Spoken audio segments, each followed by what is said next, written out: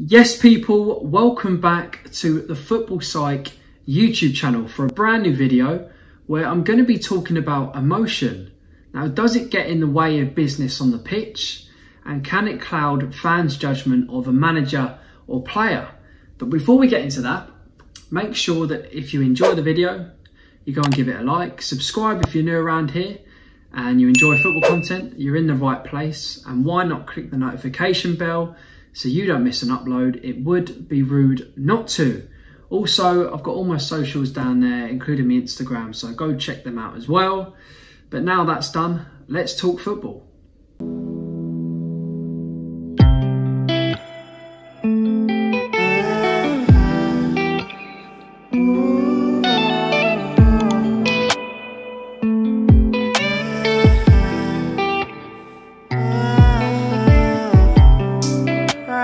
So, emotion in football. Now, every fan feels it. It's one of the biggest parts of football. After all, it does bring us moments like this. It is Kieran Trippier. It is delicious! Glorious, glorious England goal!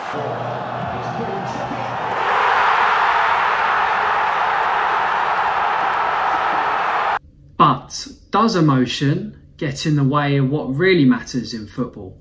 Performances and results. Now, I think there's two main sections to look at really. You've got managers and you've got players. So firstly, let's tackle managers. Now, I think it's important to note that we're moving into like a new era, especially in the Premier League, but it's seen in different leagues as well. Now, what I mean by that is young managers, often club legends, club heroes, are now being given opportunities, you know, in early stages in their managerial career to go to big clubs and start a project. And I'll touch on that a bit later on. But your main examples are Lampard, who's obviously now gone. Ole at Man United. He's had a little bit more experience, to be fair. Arteta's first head coach position too. So they're your main three. But you've also got Steven Gerrard with Rangers, obviously in the Scottish League too. Now, it's really not the second Scottish League, the Scottish League too. But I think it's really interesting because that's only happened in the last couple of years, 18 months. And it seems to be that one club's done it and the others are almost taking inspiration from that. And I think it's good. It's good for football to young managers to be given them roles. But I also think you've got to be careful and they have to climb the ladder in some aspect. Lampard had a job before at Derby. Like I said, Arteta's is his first role and Ole's been at a variety of different clubs in different leagues.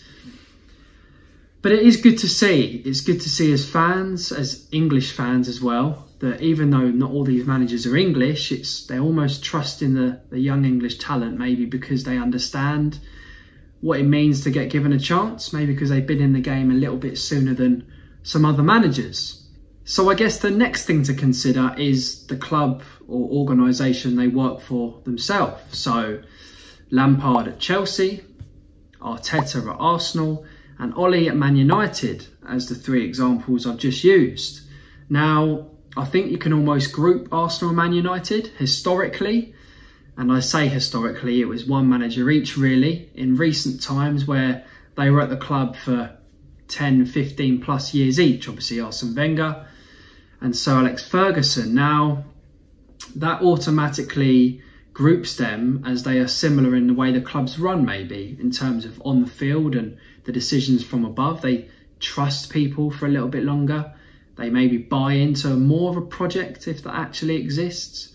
And then you've got Chelsea, which is almost a manager merry-go-round. You know, get managers out, get managers in every couple of seasons, 18 months, maybe even less than that. However it works, it's a successful strategy employed by Chelsea. So they're your three clubs, and it's almost, like I said, United and Arsenal tend to trust someone for a little bit longer, you know, allow them to put their stamp on the team, and Chelsea don't really tend to go for that approach. And all three clubs have had different success in the past 2 decades, but are three of the biggest teams in the country. Now, I think I can speak for fans of all three of those clubs, Arsenal, Chelsea and Man United, when I say that everyone wants to see these young managers succeed.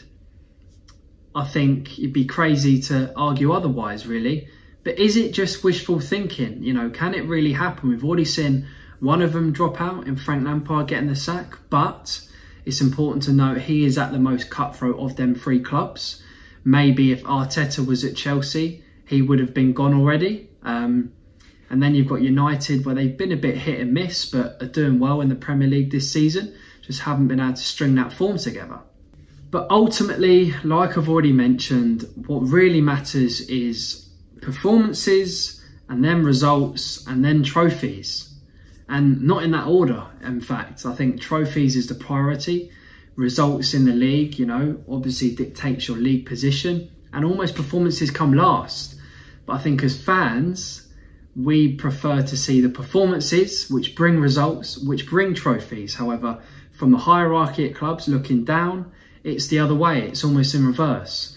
But does a project actually exist? And I use the word project because Gary Neville touched on it recently. He said they're actually almost a myth. Now, we thought we were going to see one with Chelsea. You know, Lampard spending 200 plus million, bringing in his types of players, although the club had their targets as well.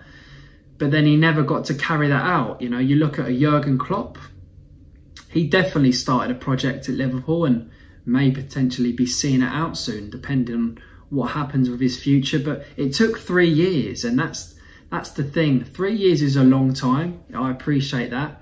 But that's what it takes sometimes to build a team from the ground up. Now, Chelsea are in a different position. I think they've always had very good players and a lot of money. Liverpool had to take those 3 seasons, those 6 windows almost, to build the team they've got now.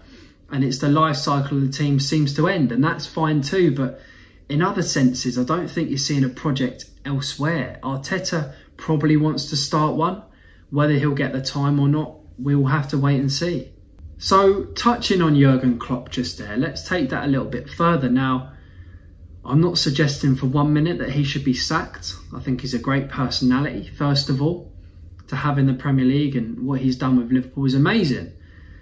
However, just mentioning his personality there, is that almost a factor that brings with it some emotion?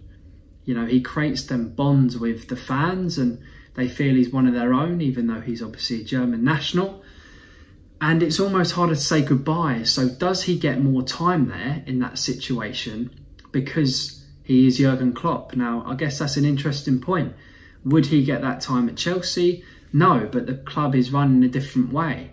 You know, this season they're not retaining the title in a very well. But, you know, Mourinho's done it with Chelsea. However, he got sacked. So it's one of them. But emotion, really, you can see what it means to clubs and fans, and maybe it gets in the way of business and then big decisions. So what about players then? We spoke managers, but what about players? Now, there's a lot of similarities, a lot of overlaps, but let's take Gareth Bale, for example. Now, currently in a decent run of form, showing glimpses of prime Bale back in 2013-14 when he left Spurs. But you could argue that it wasn't good enough. He wasn't getting chances, first of all. I can appreciate that. But it wasn't fantastic from Bale. You know, it was looking a bit, was it just, you know, the romance to bring him back and it was all kind of a good idea but was never really going to work out? Now, he's proven them doubters wrong at the moment. But it's just an example of a club legend, a hero that's come back. Maybe just because that offer's on the table and they just can't resist because of that emotion and relationship they have with the fans and the club. You look at people like Henry and Drogba, who have returned to respective Chelsea and Arsenal.